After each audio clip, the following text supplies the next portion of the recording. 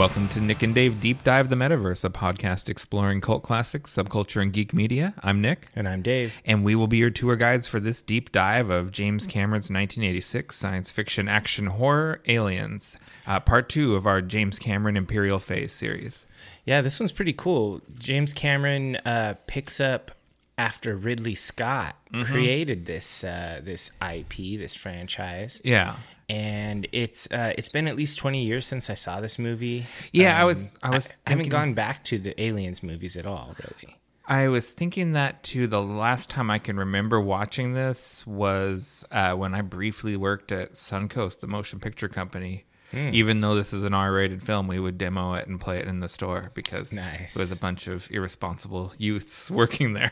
Yeah, I mean, this is really great, and I really enjoy this franchise. Like the Aliens franchise is awesome. I even liked Prometheus. I love Prometheus. I want more from this franchise. Yeah. I wish that he had gone ham on this rather than Blue Man Group. It's just, you mean Cameron, not Ridley Scott? Yeah. Because Ridley Scott has been back a couple times. Yeah.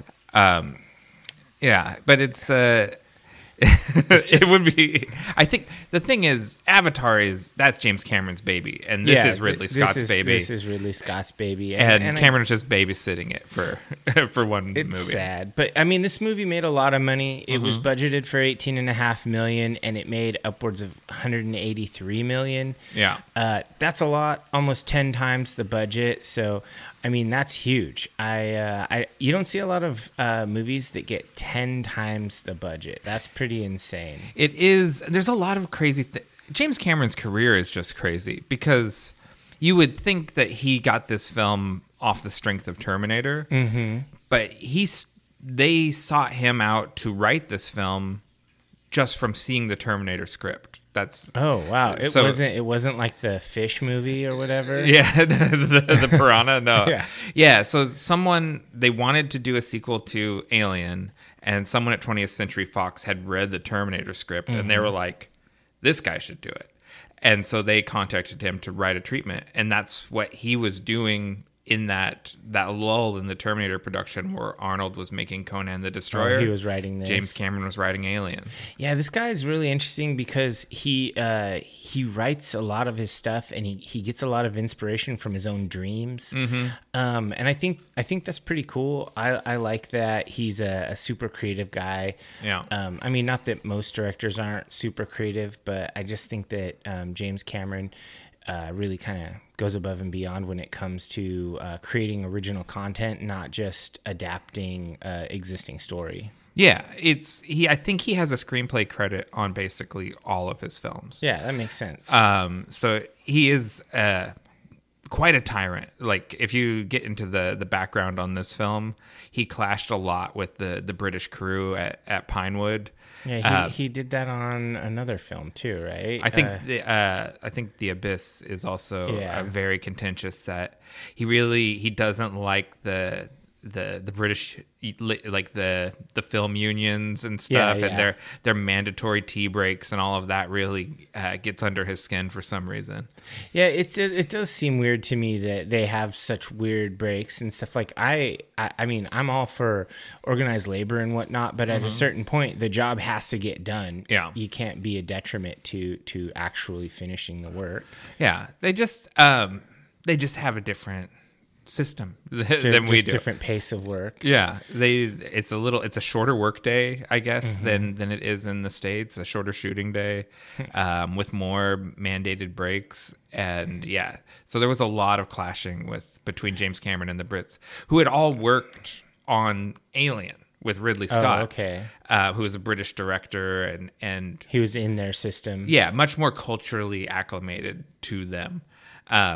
So it's interesting though, because out of that tension, I think a really great movie came. So. Yeah, it definitely was. I enjoyed this movie, but we'll get into that in a bit. Let's go ahead and roll for initiative. Okay. 8. I got a 1. Whoa. So I don't even get to deliver any news. Yeah, you critical fail. So this is just Dave's segment. Yeah. All right. So let's start with the Dungeons and Dragons drama. Okay. D&D. I've been waiting to hear about this. Yeah. So or at least your take on it. The open gaming license saga. Mm-hmm. So after they put out kind of a mea culpa, like, we're sorry, we won't do that to you. We're gonna put out this draft and a survey and see what everybody has to say. And lots of people did the survey, and then they basically said, well, almost nobody likes most of these provisions. It's like 80% plus were against it. Yeah. They just decided, all right, we're just going to go back and we're going to take that OGL 1.0A, so the existing one that lets people make D&D content, D&D compatible content, I should say. Yeah. Have we explained what that is? I think we did last episode. Yeah, I think so. Yeah. Basically, just you can, if you want to make your own campaign setting, or you want to make adventures or whatever, you can do it. There's just a few things that are actually their intellectual property that aren't considered like just sort of general fantasy genre. Like things like Beholders are owned by WotC because that was created by D&D. Same with Mind Flayers and Owl Bears. They're these specific monsters, really. Yeah. Anyway, so they decided, okay, we're going to go back and we're going to institute this. The old gaming license is going to stay in effect forever.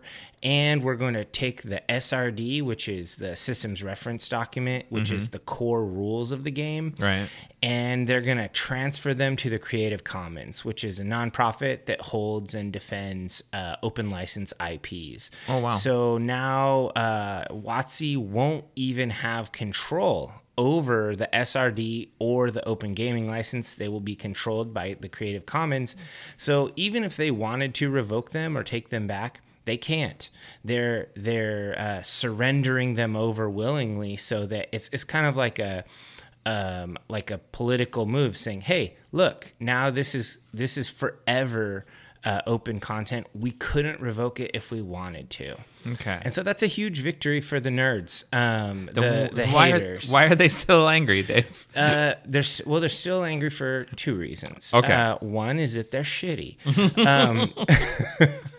They won, and they're just shitty winners. And that's just the way it is, because they say things like, but they used up all their goodwill that they ever had with this shenanigans. It's like, come on, coattail rider.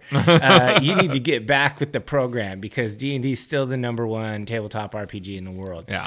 And then the other one is there is actually something to be mad about for a very small group of the population, and some people are mad on their behalf. Okay. So the open gaming license does not cover virtual tabletops, because they didn't exist when this happened, when the open gaming license was created. And if you don't know what a virtual tabletop is, it's basically software that lets you play D&D across the world with other people. You have a shared battle map. You move your minis around. It rolls dice for you. And most of the time it's paired with a voice client, so you're talking in the thing. Roll20 being the most popular of the virtual tabletops. So they basically, it never covered virtual tabletops. And the OGL 1.2, the revised shitty version of the open gaming license, did cover virtual tabletops. Okay. So WotC was like, okay, we'll go under the new old rules, but we're revoking all these licenses that we issued independently to like Roll20 and other groups, to like Foundry, there's a couple more, to run virtual tabletop versions of D&D using our content, because those were never covered in the original open gaming license. They were later independently licensed. So the reason they're doing this is very clear. They are creating their own virtual tabletop that they're going to publish, and it's going to be the big dog. It will be the only official one. And so the only way you can play virtually is if you use the official one, which will cost you money, like a subscription, like the current subscription for D&D Beyond, which is not a virtual tabletop, but it's the next step. It will expand into that. It's like $5 if you're just a player account, or $10 if you're a DM that lets you you share all your content with other people. So $5 or $10. And so you'll have the choice, play digitally and pay them, or use some bullshit hodgepodge gray market solution for free, which will be more hassle than it's worth unless you're like a teenager with no money. Yeah. It's like paying for Spotify rather than pirating music. Yeah. It's just easier. And that $5, or as long as you keep it under 10, that's a sort of a forgettable monthly charge that lots of people... It's like a $5 Patreon. You just do it. You just do it and just never think about it. Exactly. Yeah. And so I think... People are still salty about that. Yeah, they're salty about that, but I don't use a VTT, so I don't really care. I don't know anyone... I do know one person that does, and he's an adult. He'll just pay the price like everybody else. So yeah, I just think it's a weird thing that people are still mad at them when the nerds won. They totally vanquished Hasbro by 30,000 people canceling their D&D Beyond subscriptions and costing them hundreds of thousands of dollars per month. They're like, okay, we cave. Yeah. Resubscribe, please. Yeah, and probably, just the nature of leaks, probably the leaked document, you could easily see it as just testing the water. Like, what will people do if we do this? They might have self-leaked. They might have self-leaked it. That's very plausible. Or a disgruntled employee, or, there's lots of reasons leaks happen. But, I'm a gamer, but like I'm a little removed from the community. Sure. This whole thing seemed very weird to me. And then when Wizards came out with their statement, it felt very reasonable, normal, intellectual property, copyright law sort of stuff. All publishers protect their intellectual. Yeah, it's so weird. It's the sense of entitlement just sort of baffles me. It is insane. It would be like if people were running like Game of Thrones add-on content, fanfic, but they were making profit by it. Yeah, that's the part that's crazy. And they're making an entire business out of it. And then like a Kobold Press. Yeah, and then Martin's publisher comes in and is like, no, you can't, because we're tired of you being our competitor. And they're like, how dare you? It's like, wait a minute. You don't own shit. Yeah. It is. It's not. I mean, I think it's great that the homebrew community and all that stuff exists and that they encourage that. But it actually is fairly insane to me that these things, like other publishers, publish books and sell them using the system. There's a Star Wars game, a Star Wars D20 game, because the newest Star Wars tabletop role-playing game is not D20 system-based. Right. So there's a D20 Star Wars game that you can get online that is it's a fan community, and it's very polished. Yeah. And you can get the whole PDF, and they have a whole like really great interactive website, and it's really strong, and it's never been shut down. Why? Nobody makes a cent. Yeah. It's a passion project. It's all Star Wars. The mouse hasn't stomped it. This is literally promotion for their IP that nobody makes money from. Yeah. I mean, if they were going after people like that and suing them, would be a different thing. But like just protecting. Like, I'm a home brewer. I have shit on my website. Yeah.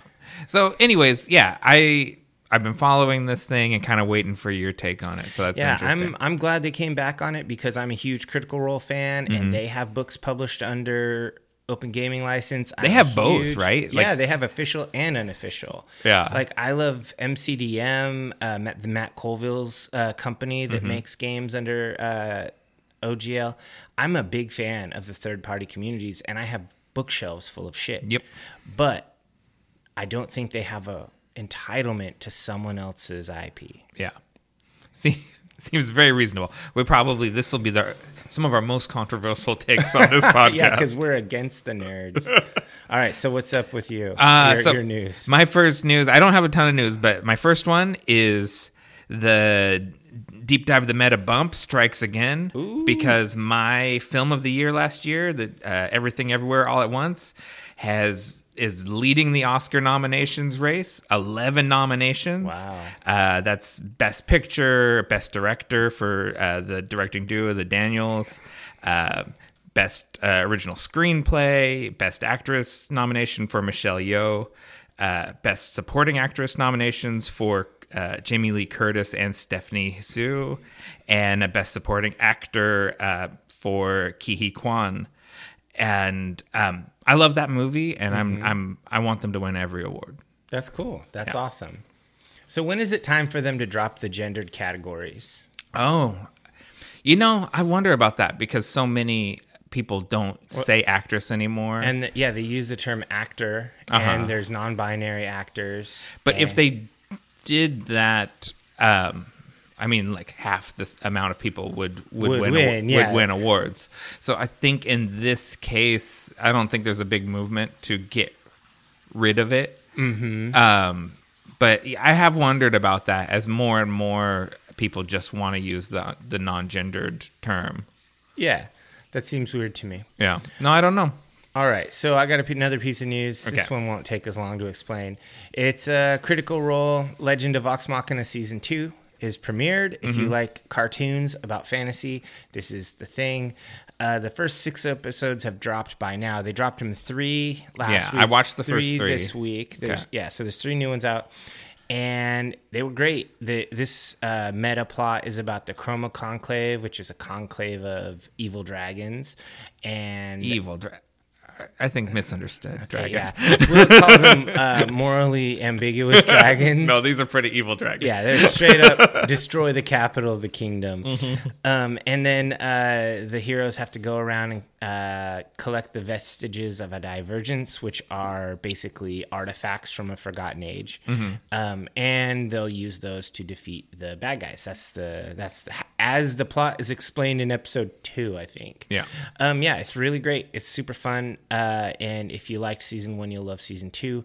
I think this look like there maybe is a budget increase or something, because this looks gorgeous. Well, and also, speaking of increase, Critical Role signed a licensing agreement, like an across-the-board licensing agreement with Amazon for all of their IPs, and they greenlit another animated series about the Mighty Nine, which was Campaign 2.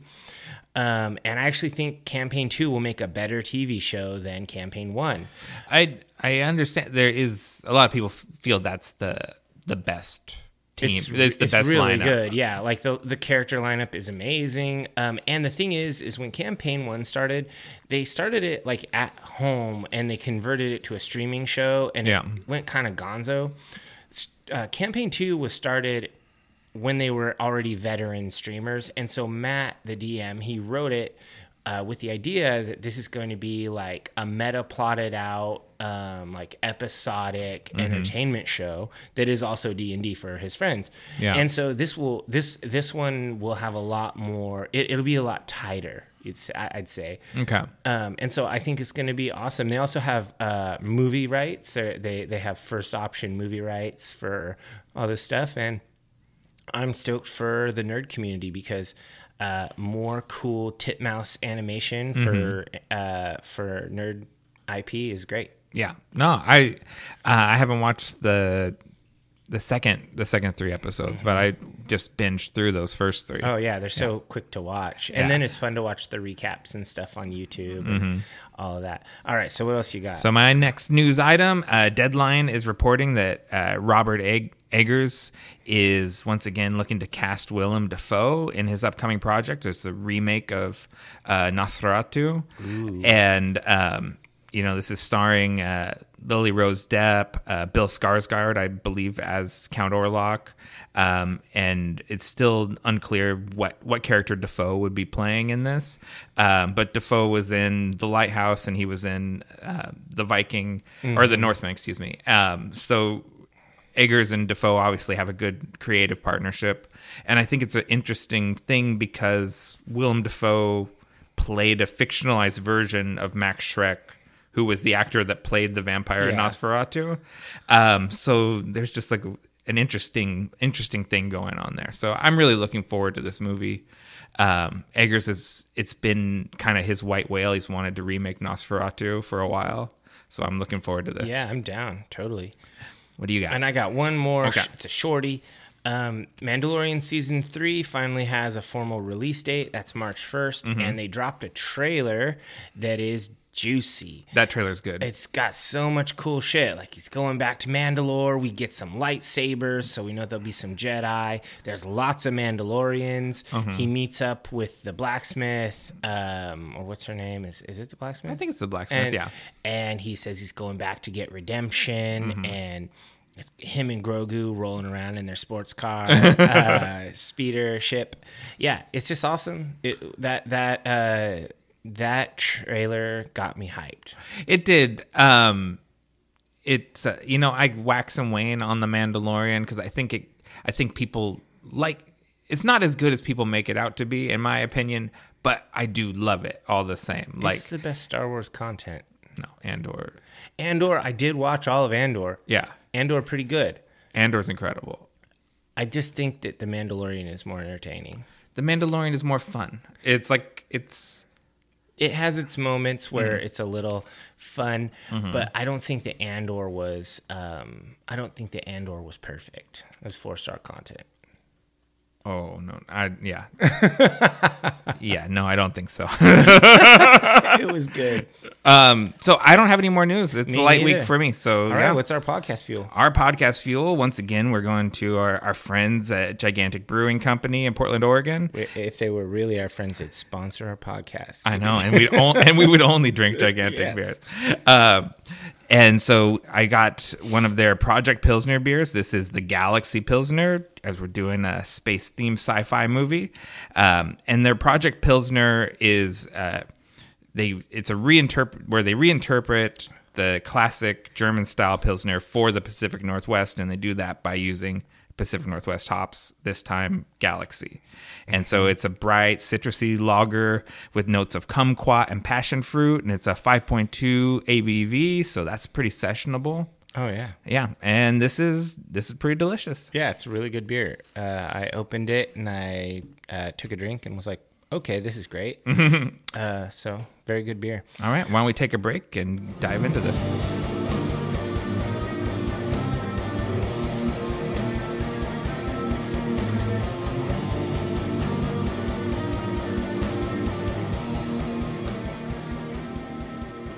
Welcome back, divers. Let's dive into Aliens, 1986, directed by James Cameron. So this, you want to do this synopsis? Sure. I kind of did almost a beat by beat. I made my synopsis way too long. So Okay. you can go ahead and I'll fill in some Mine's stuff. tight, yeah. 57 years after the events of Alien, final girl Ellen Ripley is discovered by deep space scrappers still in hypersleep. When she wakes up, she learns that the Weyland-Yutani Corporation is much more concerned with the loss of a valuable space freighter than they are with her stories of a parasitic alien. However, after losing contact with the colony on the planet where Ripley's crew picked up their bug problem in the first place, Ripley is pressed into service as an advisor to a squad of colonial Marines that are being sent to investigate. Yeah, so I mean that's definitely pretty tight. And so this is an interesting that's like the premise. This starts off as a horror movie combined with a military flick. Yeah. It's got some like Full Metal Jacket vibes. It's they say over and over again, both producer Galen Hurd and James Cameron call it a Vietnam War movie. Yeah, I mean it's really a Vietnam movie with this squad of Marines, and they've got their 2 civvies along with them. Yeah, and I love how they genre bend here, kind of like they did in Terminator. Yeah.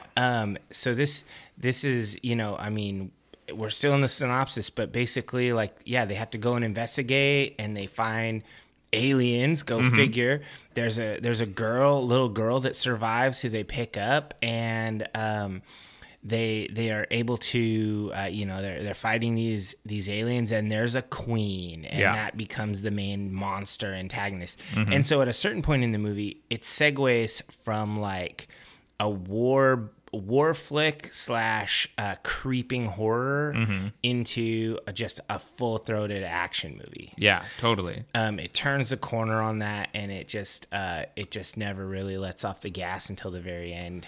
And you watched the theatrical cut, yes, correct? I did. So I watched the theatrical, and then I watched the extended edition, which is the version that I kind of grew up with, was the extended edition. And they both play great. I think the theatrical cut is faster, like it's much more of a roller coaster. The extended edition just stretches things out and it's more suspenseful. But both of them play awesome. Like, I don't think one is greater than the other one.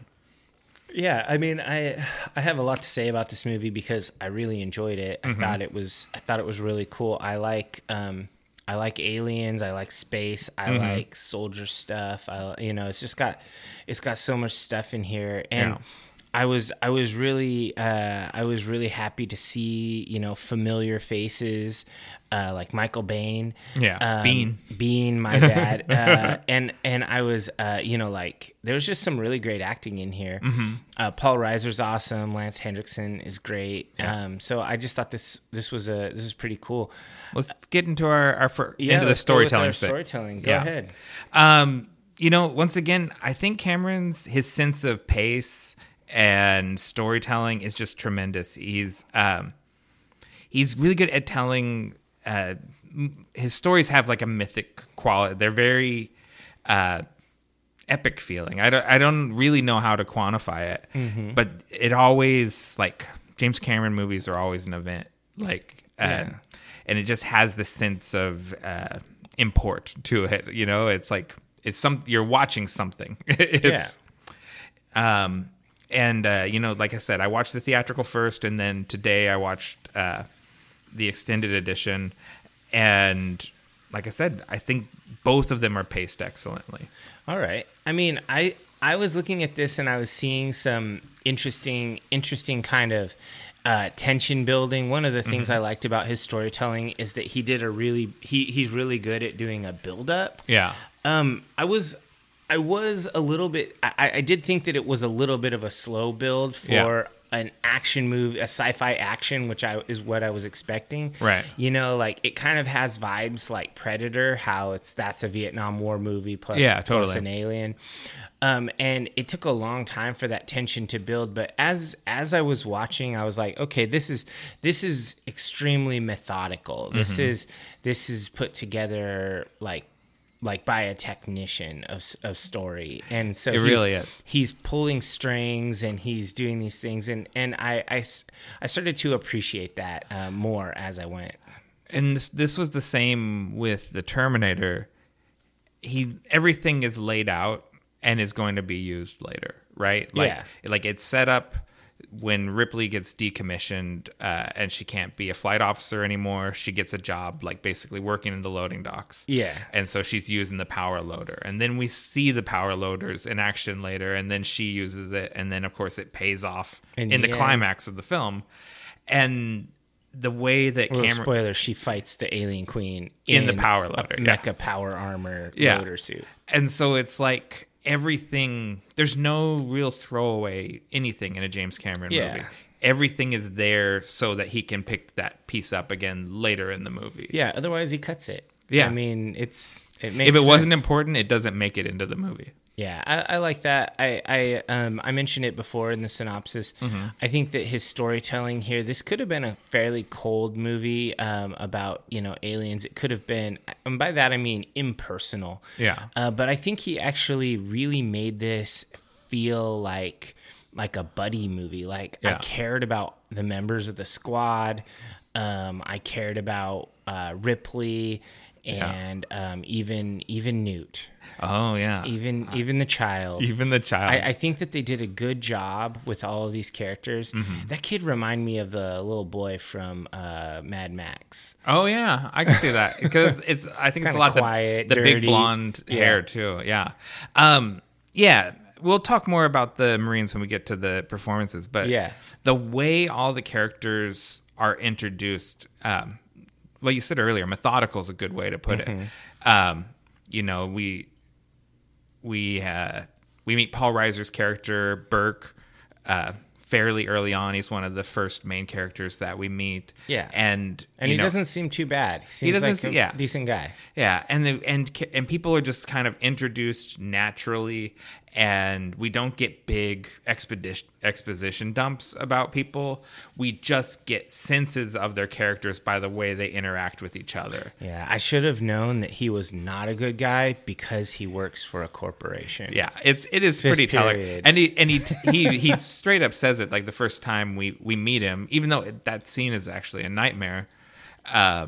He says, he's like, "Oh, I work for the corporation, but don't worry, I'm still a good guy." And it's like, no one that tells you they're a good guy is going to be a good guy in the end. Like, I'm a nice lawyer. Yeah. All right. Well, there's public defense attorneys. That's true. There's the ACLU. Yeah. So there is nice lawyers. They just don't make any money. Well, and they normally don't have to go and give an excuse. Yeah. All right. Yeah. So I think that I think that character building and that foreshadowing everything is definitely some expert level storytelling and directing. I don't really have anything more for the storytelling spot because I mean it really just feels like James Cameron is using building blocks here and he's doing it expertly. Yeah, my one more shout out of the storytelling is Ray Lovejoy's editing because I just think this movie flows beautifully. There's none of those weird even Terminator, which I really loved, had some weird edits in it. I felt like really abrupt edits. This is a smooth movie. Like it's a well-oiled machine of a movie. Yeah, it kind of reminded me a little bit of how Blade Runner is edited. Yeah. It's just really smooth and brisk in its edits, even when there are slow ass scenes. Yeah, I think that's a good call out because I do think there's a certain level of homage to Ridley Scott, being that it's a sequel to his film. And it's still very Cameron-y. Like the way scenes are composed and everything, they don't feel like Ridley Scott compositions. They look like James Cameron. But you'd have no trouble believing this is in the same world as Blade Runner and Alien. Yeah. It's very cyberpunky. It's very noir. It's got that same feeling. For sure. All right, so let's get on to visuals, which is cinematography, production, design, etc. So I really feel like this, especially for 1986, this was a visual effects bonanza. Oh, yeah. This was just, there's so much going on. And more than you even realize. As I watched behind the scenes stuff, scenes that I didn't think were effect shots are very complicated effect shots, and it's like, whoa. One of the things I loved about the way this movie looked, I couldn't put my finger on it. Like I was writing my notes like before I watched any of the James Cameron interviews, and I was kind of beating around the bush, but he actually had a perfect word for it. He made it something called a used future. Everything's used. Everything's dusty. There's dirt on things. Everything's kind of worn. This isn't a crispy, clean, brand new, squeaky, clean, nice future. This is very used. It's there are people smoking everywhere. Yeah. There's kind of a patina on every metal surface. Yeah. And I just love that vibe because it feels so real. Yeah, it's what gives everything that lived in feeling, and it's part of the reason why people love classic Star Wars and reject the prequels. Oh yeah, is because the original Star Wars trilogy is like that. It's an old weathered universe. Yeah, and then the Star Wars prequels, where everything's CG and video gamey looking, it's like, this doesn't feel like Star Wars is use dirty. A grit filter. Yeah, Star Wars is rougher than this. Yeah, and that's used future is a great way to describe it. It's very much in that cyberpunk style. We have not left our cyberpunk series. Basically, it's ongoing. That movie, this movie, I mean, this is like cyberspace punk, but it is so cyberpunk. I love how everything just kind of has that that beat down. It has a Ridley Scott look, you know, like, and that's really cool. And then the adding the Vietnam military vibe, all of that is very used, like Full Metal Jacket or any of those movies. So it just kind of it had a really unified look that felt realistic. Even though I knew those were sets, it legitimately looked like a spaceship cargo hold where Marines would be. Yeah. And a lot of that, and a lot of the models and stuff as well that Robert and Dennis Skotak built for this. Pinewood Studios in the UK is, you know, a huge movie studio where, like, you know, everyone shoots everything there in the UK. They tend to, at least back then, burn their old shit. Like after a production, they had like a big burn pile outside, and the Skotaks went and got wheelbarrows full of the burned debris from used movie sets and stuff like that, and then used that for set dressing around on their stuff. So like that's why everything is sooty and like there's, you know, decrepit shit all over the streets and everything out there on the colonies. Awesome. It's all real debris, and it gives everything that sense of being a real lived-in universe. Yeah, I was noticing also that there are a lot of vehicles in this movie, and they look really good. Yeah, the loader, I mean, that's so awesome. That is like magic, considering that it's not CG. Yeah. And I really liked the APC, the Marine truck that's zooming around. It's super badass. And the ships looked really convincing. And I liked how they thought of everything all the way down to like her tiny apartment with its low ceilings. Like it's like hashtag tiny house. Like it was so realistic looking. Like it seems like that is definitely something that someone would have designed legitimately. Yeah, and it's no one ever says anything about it, because I really love that scene because it's obviously like sort of project housing or whatever, because like there's graffiti in the hallway and like kind of trash in the hall, and you see when Burke and the Marine lieutenant come in there, they're both sort of like, they have that sense like I'm on the wrong side of the tracks. And this is like Corbin Dallas's apartment. Yeah, or like when you start out in Cyberpunk, right? Yeah, for sure. The first apartment you have. Yeah. It's like that. And no one ever says like, "Oh, this is where you're staying, Ripley." Like no one says that. You just get it from how people are acting. Yeah, they're like, "Oh yeah, she's down on her luck. She has a crappy job." That's why we can compress her to go go into her trauma that she just escaped from. Yeah. The first thing that I highlighted in this section is Stan Winston is just off the chain in this movie. All of this stuff, he takes H.R. Giger's original designs and simplifies them so that the xenomorph can be more dynamic and bestial. Yeah. Like they can move a lot more than the xenomorph moved in the original Alien, where it's very fiberglassy and stiff. And Cameron has this great eye for technical design too. Like he designed the power loader and the Alien Queen. Oh, yeah. And his illustrations are gorgeous. Like he's such a good concept artist and storyboarder. Like he's really like, I don't know, quadruple threat or something. he can do everything but act in the movie. Yeah, he could probably figure that out too. I definitely do think that the monster effects in this movie are insane. Like I love the face huggers. I love the smaller xenomorphs that come in through the ceiling and all of that. And, it becomes like a shooting gallery. Yeah. It's really cool. And then the queen is insane. She's a little herky-jerky compared to the little ones. Yeah. But she's very, very, frightening. It's a legitimate horror show. And it's wild to... It's so that... I guess you'd call it a suit or a... I guess it's a puppet. Yeah. But... It's got two guys in it back to back. Wow. Because one guy's operating her legs because she has the reversed legs. Yeah. And then the other guy's operating the arms.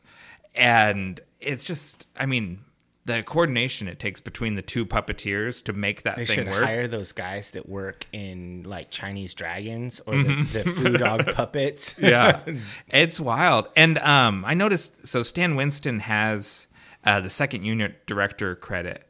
So I imagine all of those scenes like you talk about of the aliens crawling through the tunnels and everything, that's just Stan Winston shooting that stuff. So he's got some chops too. He's not just a makeup guy. He can shoot a camera as well. Yeah, it was really good. That was what really elevated this movie from just being like a cool kind of sci-fi war movie was the excellent effects. They really took it to another level because I mean this is from the mid 80s and it holds up so well. You know, we're in 2023 and I'm watching this movie and I'm like, holy shit, this is really good. Yeah, there's a couple a couple of shots when the personnel carrier is dropping down in the atmosphere and coming into the fake clouds or whatever. And I was like, well, that looks a little rough. Yeah, a couple of the flyer scenes were a little weak. But everything else looks so good. You know, you could imagine this movie came out 10 years after it did. Oh yeah. The other thing, Emma Porteous, the costume designer, all the costumes are incredible. The Marines' uniforms and their armor and everything and the way they're all personalized. Oh yeah. That all looks great. Ripley's rad Reebok high tops. It's weird because Terminator had a sneaker moment too. Yeah. So I wonder if James Cameron's a sneakerhead. Oh yeah, I bet he's got some like Jordan 1s that he wears around. He probably, because there seems like, you know, we're only 2 movies into his filmography, but there's always a like, check these kicks out shot in the movie. So I wonder if he's into sneakers. That would be interesting. All right, so that's all I've got for visuals. Me as well. Let's move on to audio. Yeah. So the sound design and music for this movie was interesting to me because I found a lot of the music and just general sound design to be subtle. Yeah. It doesn't kick you in the face. Sometimes you forget that it's even anything's happening. Yeah. And it's extremely eerie. Yeah. I really like the use of silence in this, which is important. I think a lot of modern movies, they just have to have music or sound effects or something all the time. Yeah. But sometimes just silence is the creepiest thing in that moment. Yeah. So James Horner's score shifts tones a lot. Sometimes it's very monster movie, like it's almost seems like a Godzilla movie sort of score. At heroic moments, it's like a John Williams adventure movie kind of score, like Star Wars.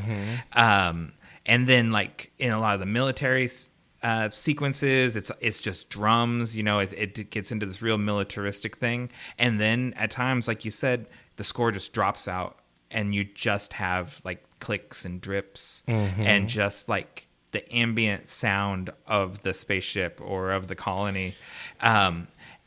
And it just builds so much tension. And when the score comes back in, shit's going off. Like aliens are attacking, guns are being fired, and it's like, and you're back in the action. Yeah, I called that out too. I really like the background soundscapes, like the wind sound, rain and dripping, the jet wash sounds. And I really like the way that these background noises are able to enhance things and kind of keep you on your toes. And then when the music comes back in, it's powerful, it's notable, and it's enhancing the scene. Yeah. Because you have to have dynamics. If you're always like a Transformer movie where it's just always like, you're like, okay, we've had enough of that. I know it's hard because I like to beat up on the Transformers movies too, because I think they're the best example of everything I don't like. Yeah, and it's really hard to get into why like I have such a visceral hatred for those movies. Although I've watched all of them. Oh, okay. I stopped after the first 2. Yeah, you should have. You're better off for some reason. Some reason I still haven't seen Bumblebee, and it's supposed to be the good one. Oh, man. But I burned myself out watching the terrible ones. Well, now you have to do a full rewatch of the whole franchise in order to get yourself ready for Bumblebee. Bumblebee is a prequel. Oh, perfect. nuts. Yeah. Anyways, let's not talk about those terrible movies. Let's talk about this good one. The thing that creeps me out is their little sonar thing that they track movement with. Oh, yeah. Because it's always just clicking. And I just thought of it now. What it reminds me of is the Geiger counter when you play Fallout. Oh, yeah. And so that little click is just kind of always happening. And when there's not stuff attacking them, it's not clicking fast. Yeah. And so, like, it's just a way, it's subconsciously, as that clicks more and more, you start feeling more and more nervous. Just like when the Geiger counter starts clicking, and you're like, I'm getting irradiated. Yeah, it's like aliens are coming. It's definitely an anxiety builder. Mm-hmm. It's pretty cool. I think that the sound design here was, it was an effective part of storytelling. I think that was pretty cool. It's everything is, use all the parts of the buffalo. Everything's doing its job in this movie. So you want to move on to themes and motifs? Yeah, for sure. So the first theme is just the military industrial complex, right? Like we always said, they call it a Vietnam War movie. The first Alien Ridley Scott's is about corporate power. Yeah. This is about that sort of enmeshment of corporate interests and the American military. Mm-hmm. It's hidden. It's a pretty scathing indictment of the way our world works, hidden in a kick-ass action movie. Oh yeah, for sure. I called that out. This is got definitely has kind of like military corpo-fascism versus like the needs of people. Yeah. This is all about crushing the little guy or using the little guy. Yeah, expending the little guy for the purpose of profit and all of that. So it's pretty cool. Yeah, because we haven't really talked about that. But so Burke, after Ripley tells them about this alien ship that was on this planet where the eggs were, Burke sends out a family basically to go and check that out. Yeah. In the extended edition, we see this is Newt's family. Her parents are like scrappers, and they're going to go out there, and they're told that they can get whatever salvage from this ship that they, if whatever they find, they can keep it. Yeah. And so they're going out there to find it and end up, getting infected with aliens and then bringing it back to the colony. These people are completely expendable to the corporation. Corporation doesn't care. Yeah. And then we hear the Marines talking about, like, is this going to be another bug hunt? We have no idea how many planets of aliens they've gone and exterminated, right? Oh yeah. We're just taking it at face value that they're not intelligent life forms they're animals or whatever. But it really just seems like they roll the Marines into planets, wipe out the indigenous life forms, and then colonize the planets. Sure, for sure. So another theme in this one is like motherhood and the nuclear family idea. So obviously we have the queen alien with all her babies. There's a whole egg scene, and they Ripley burns all the eggs, and of course we have Ripley with Newt, and Newt at the end calls her mom. Yeah. And we have kind of that family vibe. You have Hicks becomes like the dad. Yeah. And I think that there's a place in there for Bishop as like the self-sacrificing brother or uncle or something. Yeah. And I think that family and motherhood central theme is it's an interesting theme for an action horror military space flick. Yeah. And so this is, again, we're only 2 movies deep. This is a recurring theme in all of his movies, is the sort of divine mother. Sarah Connor, Ripley, Neytiri or whatever in Avatar. I think that's her name. Zoe Saldana's character. It's like, I don't know anything about James Cameron's family. I imagine his mother must have been a pretty impressive lady, because he's got a real thing for strong mothers, like, because that just comes up over and over or what again. If he had no mother? and this is like a fantasy thing. I don't think that's true. I think he had a mom. I'm pretty sure. We'll have to find this out. We need to learn more about James Cameron as we deep dive him for sure. Yeah, because they're always warrior moms, right? Like the mom is always like the protector in his films. They're always badasses, kind of a shield maiden vibe. Yeah. So in the extended cut, we discover that Ripley's daughter died. Because Ripley's been asleep for 57 years. Her daughter passed away age 66. So she has no one to go back to. That's why she stays there on that space station, because there's nothing on Earth waiting for her. Sure. So it's another reason, why she bonds so strongly with Newt is there's a dual surrogacy going on there. Yeah. Newt lost her mom and Ripley lost her daughter. Yeah, and I think that there's it's good acting. I think that this is well done. There's a couple other like what I would call like sub themes, some sub threads. I like there's kind of a survival of the species thing going on where aliens are trying to survive and humanity is trying to survive. It's like this is kind of like a survival of the fittest biology in conflict. And then also, I liked at the end we get a full-on mecha versus kaiju. Yeah, totally. And this whole idea versus tech versus monster is the whole movie. Yeah. It's guns versus claws, biological weaponry like chest bursters versus flamethrowers and bombs. This whole back and forth of natural versus technology. I really enjoy that theme. Yeah. My last theme is, even though this is not a Ridley Scott film, I do feel it continues his exploration of artificial intelligence and synthetic life. That he started with the original Alien, continued on into Blade Runner. I think this keeps going with it, with Bishop being Bishop doesn't want to be called an android. He sees himself as a synthetic human. Yeah, I really liked Bishop. That character was great. Yeah, Bishop is and Ripley has to go over an arc with him, right? Because she's anti-android in the first one. Yeah. Well, to be fair, he's a replicant. Ian Holm. Yeah, we'll see. That's the whole. I think it's in the special features of Prometheus. They get into the Wayland versus Tyrell and the different theories of artificial life, because like the two men were colleagues, and one was a mentor to the other one, and then they went in two different directions. And I guess Wayland went for the milk filled variety, whereas the Tyrell Corporation is making fully human synthetics. Yeah. Or replicants, like you said. You want to get to performances? Yeah, sounds good. Okay. I think you can't.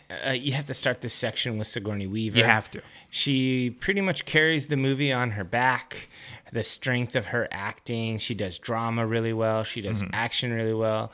I mean, she's the second woman to be featured as an action hero. After Hunger Games. After Jennifer Lawrence, Yeah. It's just really good. It was good of her to pave the way for Sigourney Weaver. Yeah, she's a force of nature as Ripley. And, notoriously, the Academy Awards hate genre movies, but she was nominated for Best Actress for this role. She didn't win. She probably lost to a movie that was not notable. Yeah, one that we can't remember, most likely, because I can't tell you which movie it was. And I really appreciate the way she portrays PTSD in this movie. Sure. It's not like cartoonish. It's not like a pity party, but she's traumatized. And it stays with her. It does, but it doesn't. It's always a part of her, but it doesn't define her as a character. You know how like sometimes you would. It's more tasteful than that. It feels very modern and nuanced. It feels like they're portraying PTSD in a way I don't think most people were doing in the 80s. And I just think that's really strong. Yeah, I definitely second all of that stuff. But moving on to other characters, I'm with the Marines, just as a squad. Okay. All of them. I love the squad. I think they're so perfect. Each and every one of them plays up a stereotype that's it's a little overblown. They're a little caricature-ish, but I really liked it. I mean, Hicks, of course, is a favorite, and everybody has to like Hudson. But yeah, they're just, the squad is such a great group. For me, they were one of the most memorable parts of the movie. Is the Marines. Definitely. So they got the whole squad, they got there early, and they did 2 weeks of boot camp with each other.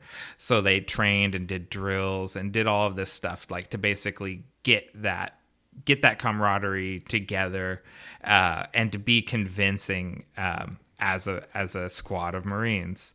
And then what's his name? Oh, Al Matthews, that plays Apone. He actually was a Marine Vietnam veteran. Oh, okay. So him playing their sergeant, he's relying heavily on his own military experience to be that believable drill sergeant. Yeah, he was character. definitely believable. Yeah, and like exactly who that guy is, like from the moment he wakes up out of the hypersleep thing and sticks his cigar in his mouth and gets up and starts like yelling out orders to everybody. Like like you said, it's cartoonish. But I think a little overacting in that case is necessary because we need to learn who all these people are so fast. Yeah, this is definitely a show, don't tell moment where they each kind of have a moment to show you who they are. Oh, yeah. And then they move on.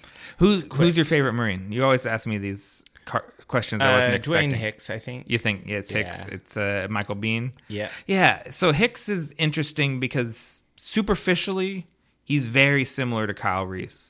Yeah. But Kyle Reese in Terminator is all nervous energy, right? Like he's frantic and yelling all the time. And Hicks is just cool as a cucumber. Yeah, he's all business. He's the guy that he falls asleep when they're in the dropship, right? Yep. Like, and they're going through all that. Everyone else is like being kind of boisterous and like psyching themselves up. And he's like, this is my chance for a nap. Yeah. Yeah. And, and it pays off as he's one of the only people to survive the movie. He doesn't freak out at all. Yeah. Which Hudson's the opposite guy. I wasn't sure if you were going to be a Hudson hater or not. Because no, IRL, you hate that guy. But I normally hate the Joker guy, but I was entertained by him. I think it was he was fun, and I was in the military. There's usually a fuck off guy. Yeah. And I never was the fuck off guy. Yeah. But I always was friends with them. Yeah. So Hudson, James Cameron called him the pressure relief valve of the movie. So basically, he's their Jar Jar. Oh God, no, that's terrible. But and I was calling him comic relief, and this is I like the pressure release as something different. Whereas basically the idea is tension is constantly building in the movie, and you need Hudson to say something ridiculous. Or even to let a little steam out. Or even just to complain blatantly. Be like, oh my God, what in the hell? You're like, yeah, I was thinking that too. Yeah. I don't know. When Ripley's like, this little girl survived longer than that without any weapons or any training. He's like, why don't you put her in charge then? Yeah, exactly. So it's funny. It's good. Hudson's probably my second favorite Marine. Yeah. And he is actually like he's the tech guy, right? Like he does have a valuable area of expertise. He's their computer dude. Yeah, don't go figure. The nerd is the guy. Yeah, which I guess that is also why he overcompensates and is over macho and everything because he is the geek of that squad. Yeah. Yes. How about you? What's your favorite Marine? Hudson? No, I mean my favorite is why am I'm spacing on her name. Vasquez. Of course. I knew it was going to be Vasquez. But Vasquez gets a little uncomfortable because that is not a Spanish woman. That's a white lady. Yeah. Jeanette Goldstein, she's a white Jewish lady in a lot of bronzer. And 2023, we don't do this anymore. Yeah, you don't wear a brown face. You would not cast a white lady to play that part. But I've gone my whole life not knowing that that's who that was. Yeah, like I was looking up the cast and stuff, and now she runs like a ladies bra store. Yeah, she makes for like plus size ladies and stuff. Yeah. in LA or whatever. Mm-hmm. It's like she's now just like a well-known business owner. Yeah, she's still. I mean, I don't know if she still acts, but she's been in a lot of James Cameron movies. Yeah, because she's in Terminator 2 and she's in Titanic, and she's done a lot of work. But yeah, people kind of move out of acting sometimes at some point. But yeah, she's my favorite. But Hudson, Dude, Hudson is the most quotable. He is. But the hip-mounted machine guns. Yeah. With like it's like a gyro stabilizer, probably like from a camera rig. Yeah, it's a steady cam. Yeah, that's exactly what it looks like. It looks like a steady cam rig with a machine gun on it, and it's rad. It is pretty badass. Yeah, you watch like the behind the scenes stuff, so basically they took guns, the stuff that gave them like the best muzzle flare and things like that, like guns that were the most theatrical, and then clamped sci-fi bullshit onto them. Sure. So it's pretty.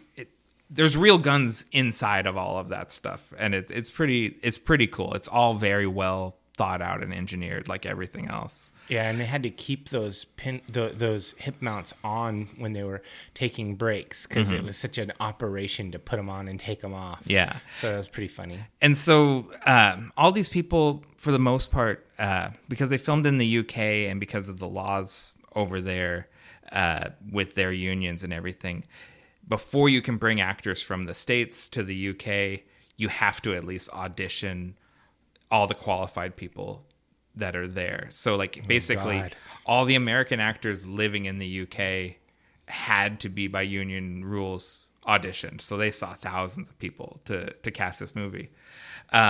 And they already knew who they wanted, right? For a lot of it, but a lot of them were people like Jeanette Goldstein was someone, she was an American living in the UK. Oh, okay. And she was, at that time, a female bodybuilder. Yeah. Which is why she's fucking jacked. Like, because when we meet her, she's like doing like pull-ups like behind the head pull-ups. And when they have, her and Hudson have that exchange where he says, "You ever been mistaken for a man?" And she's, "No, have you?" Yeah. That's just classic. So good. I love all the Marines. Yeah, they're really good in that movie. Let's see. We've already talked Lance Henriksen, but let's go a little more deeper on Bishop. Because I really like Bishop. And I kept thinking about how Henriksen was supposed to play the Terminator. Yeah. And you really can kind of see he finally got to play a Terminator. Yeah, how he was going to do it. Like his creepy Terminator, I think. That's what I was thinking. When he's crawling through that tunnel, that just gives me the creeps so much. Like, it's so claustrophobic and uncomfortable watching him wriggle like a worm through that tunnel. Yeah, Bishop is a really strong character, and I really like the acting, especially at the end when he dies, and he makes it. Sacrifices his body, I should say. And it's really an excellent performance. He's just really strong. He says, "Not bad for a human." Yeah. So Lance Henriksen, he said he comes from he had an abusive childhood, and he said as a child he would always remind himself that the abusive adults in his life, he's like, "I'm going to outlive them." And he said that he kind of thought of Bishop as being like a 12-year-old. And having that mentality. So like when the people are shitty with him or whatever, he's just thinking, he's like, "I'm gonna live forever and all of these people are gonna die." And it's just like it gives such a depth to his performance. There's some one of the less memorable Marines kind of comes up and starts talking to him, and Bishop turns around and just gives him the blank face because he didn't address him like, "Bishop, can you get this for me?" or whatever. He just started like talking to him like he's a Siri or whatever. Yeah. And he's like, "Bishop, will you do this thing?" and it's like he's constantly asserting his synthetic humanity. That he's not an appliance. Yeah. He's like, "I'm not a machine. I'm a person." And yeah, I think that was just really excellent. And got to give it to Henriksen. He got food poisoning from the milk and yogurt stuff that he has to spew out because they had just cups of it sitting out. Oh God. And it turns. And so shooting that scene and constantly like chugging this like turning milk and yogurt, he got super sick. Jesus. They didn't even have like a cooler. Ugh. No, so that's what they started giving him fresh milk the second day because he got so sick from the first day of shooting that scene. So he went through it. He went through it for this movie, and it really pays off. That's awesome. Carrie Hinn that plays Newt. I had in my notes. Does Dave hate Newt or not? No, I like Newt. Newt She's is good. Yeah, good child actor. So she's not an actor at all. This is her one and only credit. Oh wow. They just found her. Her dad was in the military, and he was stationed in the UK. They had auditioned a bunch of child actors for this part, and everyone had a background of shooting commercials. So basically, all of the kids that they auditioned smiled at the camera after every time they delivered their lines. Because when you're doing a Mentos commercial or whatever, overacting everything. Yeah, that's how cheesy. You always smile after you say the tagline. And they were like, "This can't work. This is a traumatized kid that's been living in vent tubes. He's just a flat affect." Yeah, and so they found this little girl she had no acting experience, and I think she does great in this. Yeah, and you can tell like her and Sigourney Weaver really bonded with each other, and it really comes through. It was really cool. I think that she did a great job. Not all child actors are terrible. Just most. Just most. That's fairly true. Anyone else you want to highlight from the cast? Because it's a big cast. I kept it sweet. I really just like. I mean, there are just a few characters that I was really into, and I called them out already. Did we say enough about Paul Reiser? Because he's a good heel. He's a great heel, and it just. Every time a new, like I call it like a onion layers of banal evil, because it's like, it's like, okay, yeah, Ripley, I made a mistake. I sent the colonists out to investigate the alien ship. I'm sorry. They're all dead. What do you want me to do? And then by the end of it, when she's like, and you were gonna kill everyone while they were in cryo, and then you would get all the credit, and everybody would be dead, and they couldn't refute your story. And he's like, well, yeah. He's like, look, he just turns from a shitty accountant all the way to just a sociopath. Yeah, just completely will do anything to save the investment in this place. Because Ripley has the great line where she's like, I say we take off and nuke the place from orbit. And he's like, hold on, like there's millions of dollars of equipment here. We can't just blow this up. And this species is very valuable because he wants to use them for the bioweapons division. Like basically, this would be another way to depopulate planets where they could just introduce these things and let them wipe everything out. Yeah, for sure. And, he does a great job. Paul Reiser, probably unsung hero in this movie. Oh, totally. Well, he's the third credit. He's like is third build. He's one of the biggest stars of the movie. I've got something about all the Marines, but we don't have to go through each of them. So do you want to do what worked for you, and did you have a personal highlight? Okay. Sure. My personal highlight is really it's kind of a long sequence, but it's the whole thing from the moment the Marines wake up out of cryo sleep to when we drop into the planet. Like that 20 minutes or so where we meet all the characters and they all meet each other. It's like the forming of the Fellowship of the Rings. Yeah, and it's such a good show don't tell thing. We learn so much about their organization and what they do, how they operate. And they have to meet Ripley and Burke and integrate them into their tight-knit unit. We learn all about all their equipment and their guns and all of that stuff, and just it's just sort of like the most fun part of the movie. It's kind of like when it is just sci-fi fun and before it starts getting terrible for everybody. And so that's my personal highlight. What about you? My personal highlight is it's got to be the most iconic scene of the movie, which is Ripley in loader suit battling the Queen alien. Yeah, get away from her, you bitch. Yeah, it's the most iconic scene in this movie. It's iconic in the film pantheon. It's amazing. Like I love that scene. It's so good. Considering it was done in the 80s, it's amazing. So yeah, that was definitely my personal highlight. I thought it was awesome. Yeah, I don't think we let's talk a little more about the power loader for a second, because we didn't talk about it. What a feat of engineering this thing is. Yeah. So it's a thing that she doesn't pilot it by herself. There is a second person in it that's helping her puppeteer the thing, because move the legs and arms and everything. Because it's probably too big for her to move on her own. Yeah. But it all works. You know what I mean? I'm sure you couldn't really pick up something heavy with it, but those arms, they move. Cardboard box, no problem. Yeah, a gray painted cardboard box is supposed to be a heavy equipment. It's really, the engineering of that thing is remarkable. Yeah. So what worked for you? What? I think that probably one of the most important things about this movie is the main character Ripley being a woman and protagonist. I mean, the antagonist is a woman too, or a female at least. Yeah.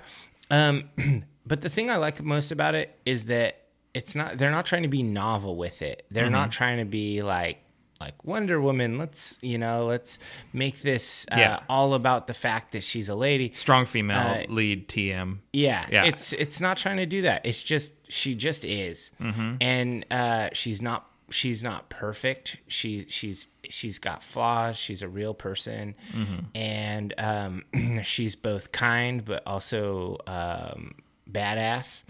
And so I just think that really worked for me in this movie, because you don't stop to think about it until you think about it later, and it's like, okay, this is cool. I'm glad that this is a thing, and it has been a thing for over 30 years. And then the other thing, I think what really worked for me was, despite this being an amazing sci-fi movie where the xenomorphs look so good and the spaceships were really good and all of the alien sets were so cool with that Giger-inspired art, all of that stuff it's granted, it's awesome, but we kind of already have that from Alien. Right. What makes Aliens really cool is the interplay between the characters, your personal highlight. The moments between the Marines and Ripley and the kid and Bishop, and it really is the drama, the acting, the writing, the lines. And so I think that really worked for me, and it made this movie actually stand out and made it better than just a flashy sci-fi flick with cool effects. Because if someone's describes a movie as a visual effects bonanza, that's cool and all, but it's nothing if it doesn't have excellent acting. Yeah. Thinking of what you were just saying, there's a moment when Hudson has got the schematics of the place, and they're all sitting over them looking at it and kind of plotting out how to fortify themselves. And Newt is there. She's got the Marine helmet on, and she's kind of tiptoeing up to try and look at the screen, and Hicks just picks her up and sets her on the table so she can see, and no one says anything, but it's just this little, it could even be an improv it's just moment. A moment. But it just shows how bonded everyone has become with each other, and they've become a little, like you said, like a family unit almost. So for me, what worked for me, the first thing, same thing as you, a shout out Sigourney Weaver, but really the whole ensemble is incredible. There's no weak links. There's some people that don't get as much shine as others, but everyone does a great job. My thing I went deepest on is the atmosphere of the movie. So sort of famously, they fired the first cinematographer because he wanted to light the movie more brightly so that everything was visible. Ooh, and that would have been a bad move. Yeah, and James Cameron is like, what are you doing? It's like, have you seen Terminator? Yeah, he's like, I want everything to be lit by the lights on their helmets. And the guy's like, that's crazy. That's not how you light a movie. And he's like, that's how we're lighting this movie, because we just want to see what they see. And that's how you make it immersive. It was like Blair Witch before Blair Witch. Yeah, and so basically, the guy was just like, well, if that's how you want to light the movie, you need someone else. And it's like, okay, bye. We'll get someone else that'll do what we want. But it pays off because the movie it's so dark. Like I remember, as a kid, especially as a comic book reading kid, I was always fascinated because I didn't really fully know what these aliens looked like. Mm-hmm. Like it was because they're hard to see and you just get glimpses of them. And like, you don't ever get a moment like, here's one out in the sun where you can look at all of the weird parts and stuff that's on them. And that makes them so much scarier because you can't, when they go into places that they've cocooned in and everything, they're indistinguishable from the walls until they start moving. And I just think the atmosphere of this movie is incredible. And the sound design is also part of that. We talked about earlier the times when the score drops out and it's just clicks and drips and just weird space noises. So moody. And finally, the pacing. I've said it a few times, but I just think this movie is paced perfectly. Okay. What didn't work for you? It was slow. It wasn't paced well. You really? You think it's too slow? I feel like like expectations are the thief of joy. Is the old saying. And the expectation was that this was going to be a sci-fi action movie, and the first half of it wasn't. Okay. So there's a. I like to use other people's words a lot. Brandon Sanderson has a thing where he says, early in your work, in your book, you need to deliver the promise of the premise. Okay. And so the premise here is aliens versus humans, and the whole idea is a promise that you'll get that, and you don't get any of it for so long. Okay. And so it wasn't. I know it was intentional. James Cameron said that was intentional, but I didn't know that until afterward. Okay. And so while I was watching it, because this is like over 2 hours long. Yeah. Well, I was like, the theatrical cut is like 2:15, so most of that 15 is credits. Yeah. So I was like looking at my watch, not because I was bored, but because I was like, the fuck? When's it gonna kick off? Yeah. And so I don't think that was necessarily bad, but it does not. It takes a long time to deliver. It really is a slow build. It reminds me of Stephen King's writing. Okay. How it just builds and builds and builds. And so it was kind of like it was building toward a crescendo, and it just took forever to get there. Okay. So I found that to be a little bit off-putting. I'm glad I didn't tell you to watch the extended cut. In my initial watch, yeah. And it's weird because I love Blade Runner, and it's slow, but Blade Runner is slower than anything. The thing is that its promise is not that it's an action movie. It is a noir, investigative, detective story. And so you buckle in and you're ready for a detective story. Okay. This has got Marines with machine guns and flamethrowers and aliens, and you don't get any of it for over an hour. Okay. And so I didn't like that. And then that was the main thing. And then just nitpicky, much like the Terminator, any scene that had a flyer model was very clearly a model. Yeah. It was not, whereas the vehicles looked real, everything else was legit. The APC it's one of those, it's the machines that they pull jets around on runways with, and then they just put armor all over it. But it's a movable vehicle. Yeah. The flyers just kind of look like little things on strings, Yeah, a little bit. Because they were. How about you? What didn't work? I really had very little to gripe about. My one real complaint is that maybe I think the politics of the movie disappear a little bit behind how cool the Marines are. Oh, okay. I think that this is a criticism of colonialism. They made them too likable. Because there's no reason for the Marines not to be, right? Because they're just as much tools of the industrial complex as the colonists are. They're just people that make it so that the Weyland-Yutani Corporation can make money from uninhabited planets. they make the planets uninhabited so they can colonize them. Exactly. Yeah. So I think how cool the Marines are outshines the message of the movie a little bit. That's an interesting criticism. Yeah. You made this other thing too cool. Yeah, because it's too easy to ignore the politics. It's the same thing with Star Wars. Star Wars has real progressive politics, but it's kind of hidden Darth behind Vader's laser too swords. cool. Yeah, it's like the it's like the spoonful of sugar to help with the medicine. There's maybe a little more sugar than you needed.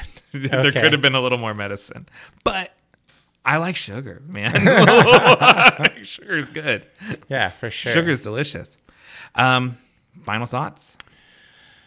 This is a toughie. Yeah? Because I don't think it's perfect. No. I think it's very good. I think it's in fact great.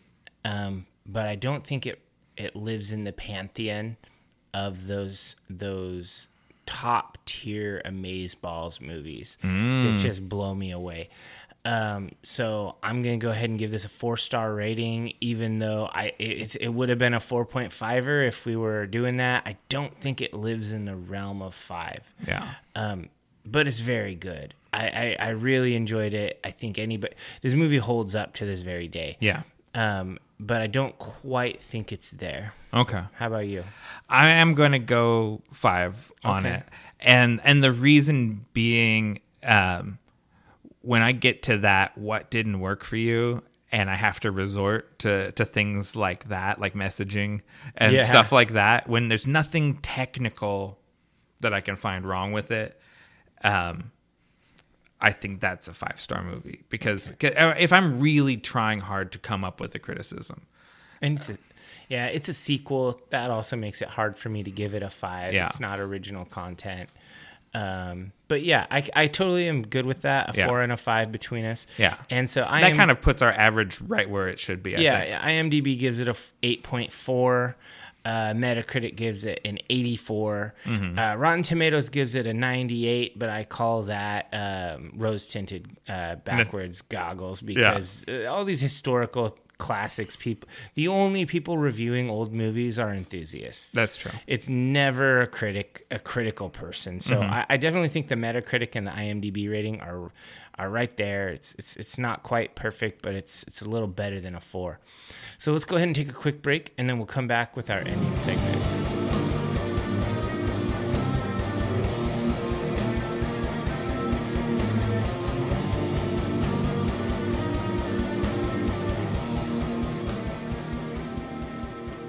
Welcome back, divers. It's time for our final segment, the one where I ask Dave, what are you into right now?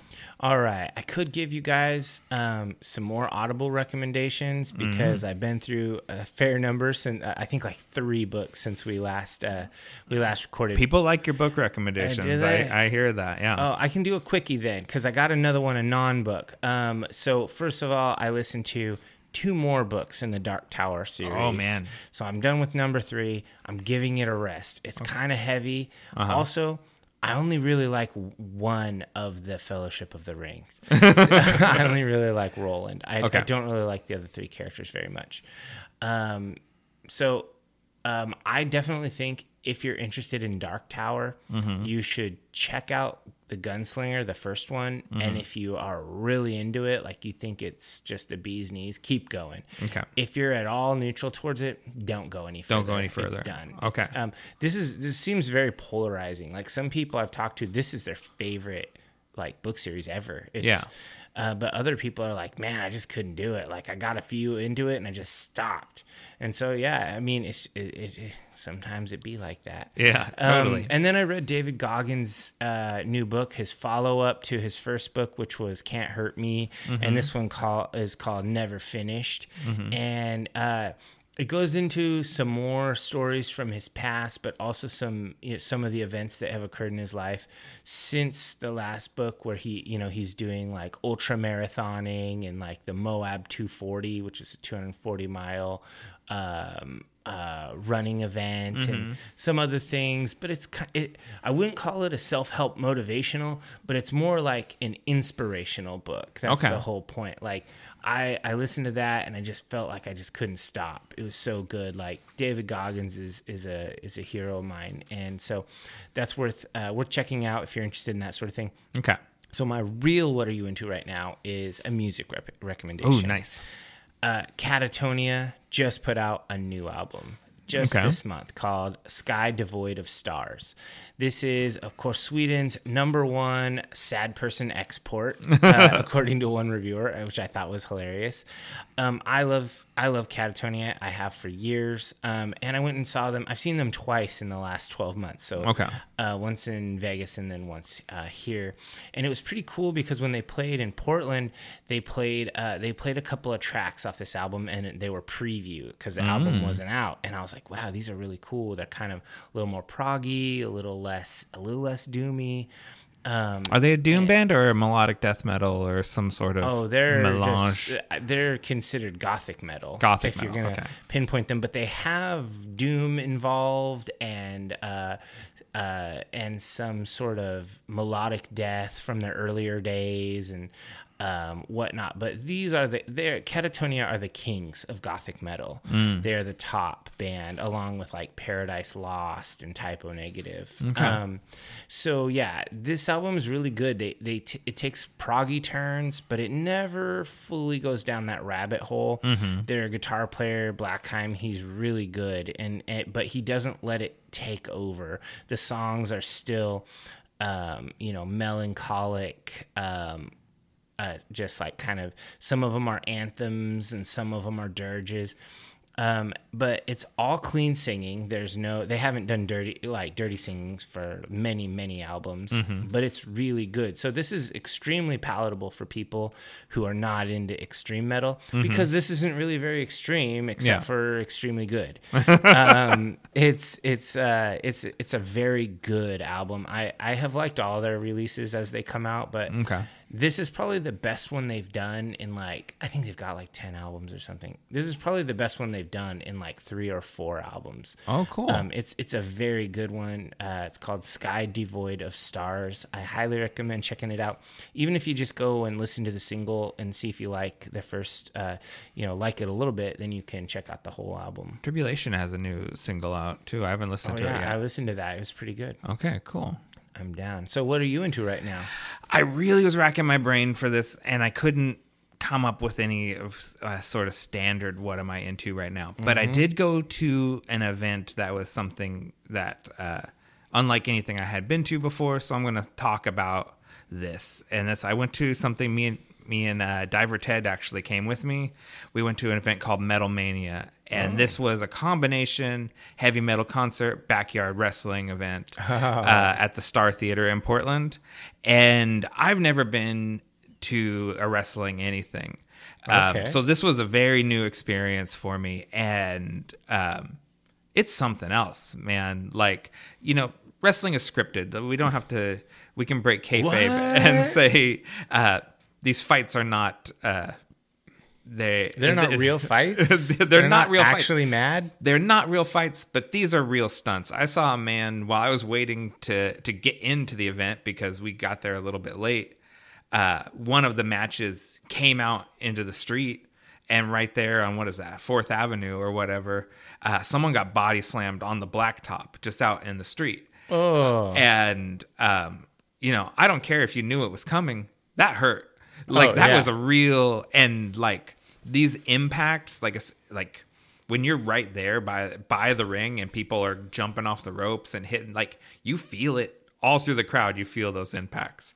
I never knew until watching this what an athletic physique I have until I saw some of these underground wrestlers, and I was like, that guy's not in any better shape than me. He's a little younger and more willing to punish himself. There you go. We got a bunch of Mankind's, bunch of Mick Foleys out there. Yeah, there's beefy boys. There were some ripped guys too. Okay. So this was it was a collaboration between Anarcho Pro Wrestling, which is a small wrestling league here in Portland, and Compton Mania out of Compton, California. So it was wrestlers from California and wrestlers from Portland wrestling with each other. Nice. And it was pretty cool. It was a lot of fun. And in between wrestling matches, or depending on how you look at it, either in between bands there was wrestling matches, or in between wrestling matches there was bands. Nice. And so there was some really good bands. Oxygen Destroyers, a death metal band here from Portland that I'm a big fan of. And then there was Undisputed World Champs, who are a ska-core band from Compton. They came up. I didn't actually stay for R.I.P. or Glitter Wizard, who were the headlining bands, and they've been cutting promos on each other basically leading up to this. It was almost like the two bands playing was a wrestling match in and of itself, because they'd be like, they'd be putting out videos where they talk trash about each other basically leading up to this show. That's funny. I'm sure they were great, but it was just getting late and I'm old. And I saw the bands It was I came a work to night. Yeah, I saw the bands I came to see, and it was time to get out of there. But I will definitely go to more wrestling stuff, because this was pretty cool. I'll give it a shot. Next time you're going to go, let me know. Yeah, we'll go see some backyard wrestling. Yeah, that'll be fun. All right. I want to give them a call to action. Subscribe to us on your favorite podcatcher, as well as YouTube, Spotify, and Audible. All of them, not just the one you prefer. Yeah, subscribe on all of them. Go and do it on all of them, because it helps us. And if you're still listening after all this time, just do it. Yeah. Don't forget to leave a review. A 5-star review costs you nothing, but means everything to us. New episodes of Nick and Dave Deep Dive the Meta drop on the 1st and 15th of every month. And you can find us on all social media platforms across the metaverse as at Deep Dive the Meta. We are on Mastodon with all those Linux nerds. We're on Hive when it's working. And we're on Vero when we remember it exists. Well, I guess this is really goodbye. Don't say goodbye. Say good journey.